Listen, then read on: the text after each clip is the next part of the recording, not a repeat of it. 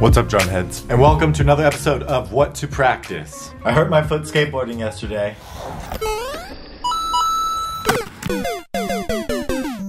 So we're gonna do something a little less intense, more of a mental game.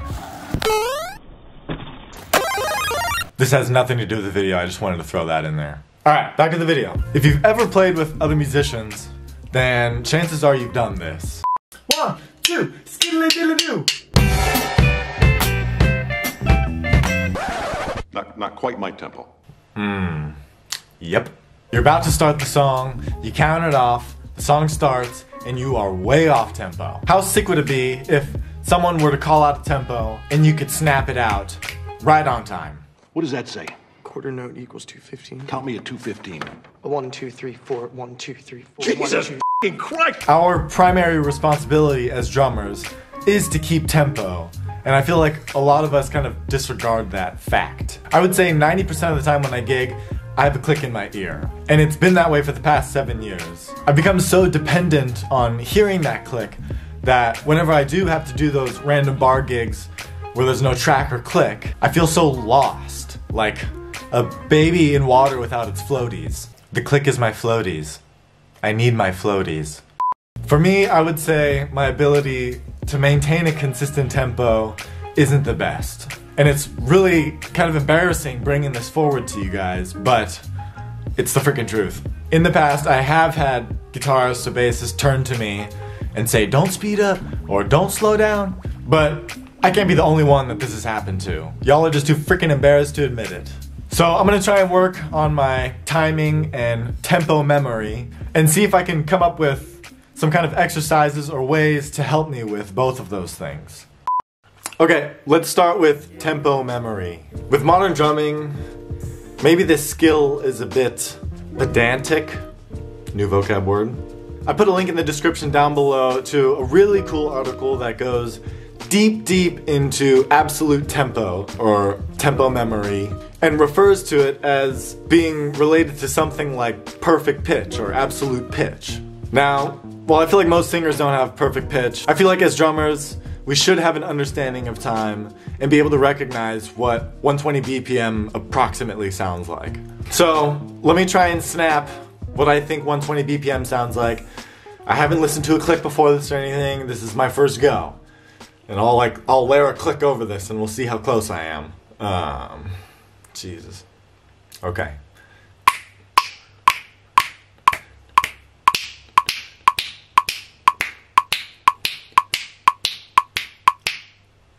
Nailed it. Was I off? Well, I won't know until I edit this, so we'll see. Okay, so my first thought on this is, whenever I'm at the gig and I'm about to start a song, I always sing the chorus or a melody from the song in my head. And I hum it out in my head to get the tempo before I count off. So maybe we can find a popular song that has a tempo of 120, and we can associate that tempo with that song. So for 120, I always think of Stevie Ray Vaughan, Pride and Joy. We played that song all the freaking time in my cover bands. Pride and Joy is 120 on the dot. And it's easy for me to count in because I've heard that song so many times.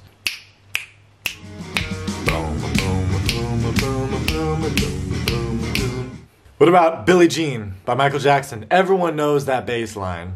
Boom, boom, boom, boom, boom, boom, boom, boom, boom, boom, boom, boom, boom.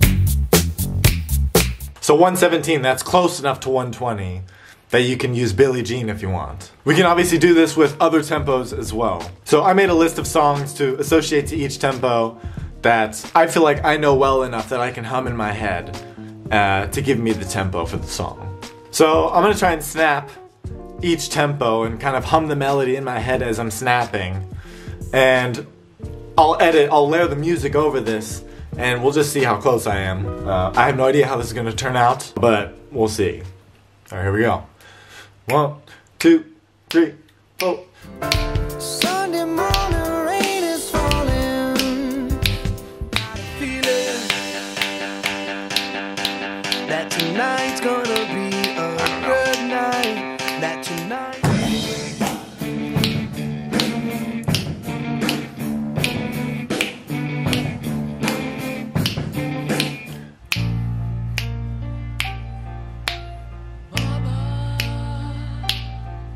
Just kill I don't know. I don't know if I'm on or off. Like I said, I don't know how close I'm gonna be until I edit this, but before associating these songs to those tempos, if someone were to tell me to play 120 beats per minute with my hands, I would have no idea. So this is an awesome way for us to individually kind of make our own song tempo list that we can associate those tempos to. Another thing I've noticed when doing gigs, with or without a click, is this thing I call the tempo jump effect. So you've just finished playing a song that was really fast, and now you have to start the next song that's really slow.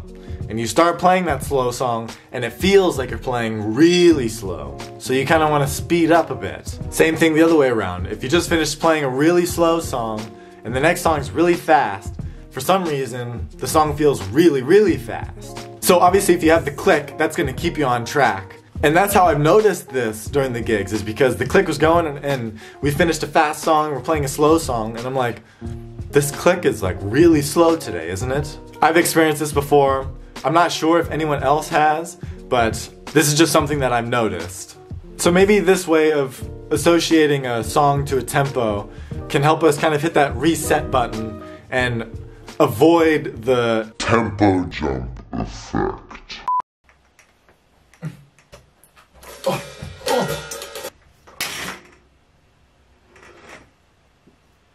Okay, so now to actually work on maintaining that tempo. So I'm gonna use gap clicks to practice this. Now for those who don't know, a gap click is basically a click that cuts in and out for a certain period of time. If you type gap click metronome on YouTube, you'll find tons of videos at different tempos with different gap lengths. So that's what I'm gonna be doing here. Okay, so I'm gonna try 100 beats per minute with a 1 bar gap click. It's gonna give me 1 bar and then there's gonna be a gap, so I'll start during the gap.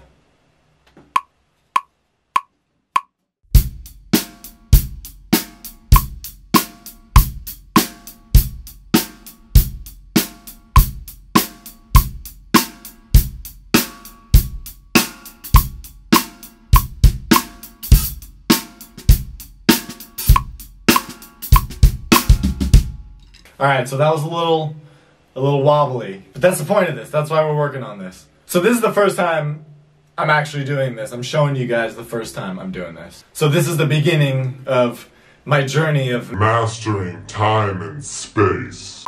Let's try a bigger gap. I'm gonna go 80 beats per minute, a 4 bar gap click. 4 bars on, 4 bars off. Let's do it.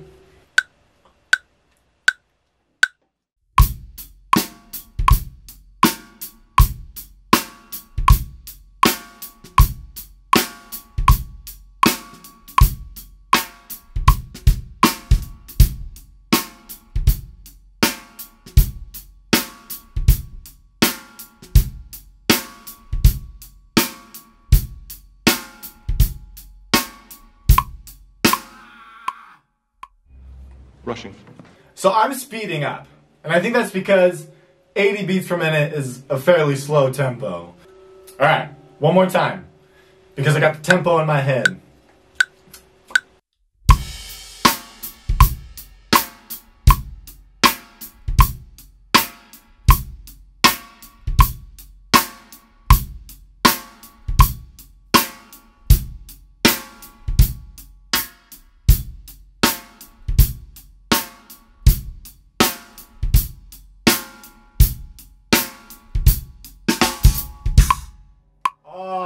Were you rushing or were you dragging? A little bit rushed. So you do know the difference! Damn it! Okay, I'm gonna try something a little faster at 90 beats per minute. This is the tempo of Sunday Morning by Maroon 5. So I'm gonna hum it in my head. I'm gonna play the same groove and see if that helps me with the gap click. So there's gonna be 4 bars of gap click.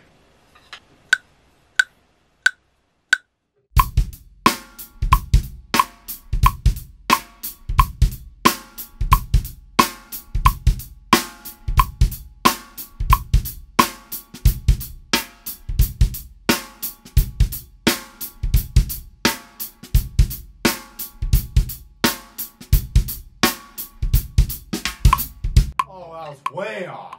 You are a worthless, friendless, fat-lipped little piece of shit whose mommy left daddy. Way too slow. I think it's because I have that 80 beats per minute in my mind right now. We're gonna get there.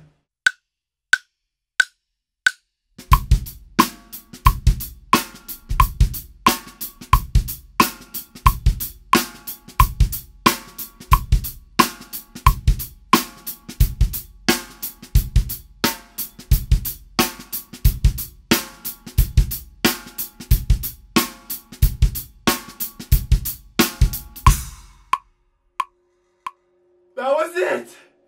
I nailed it!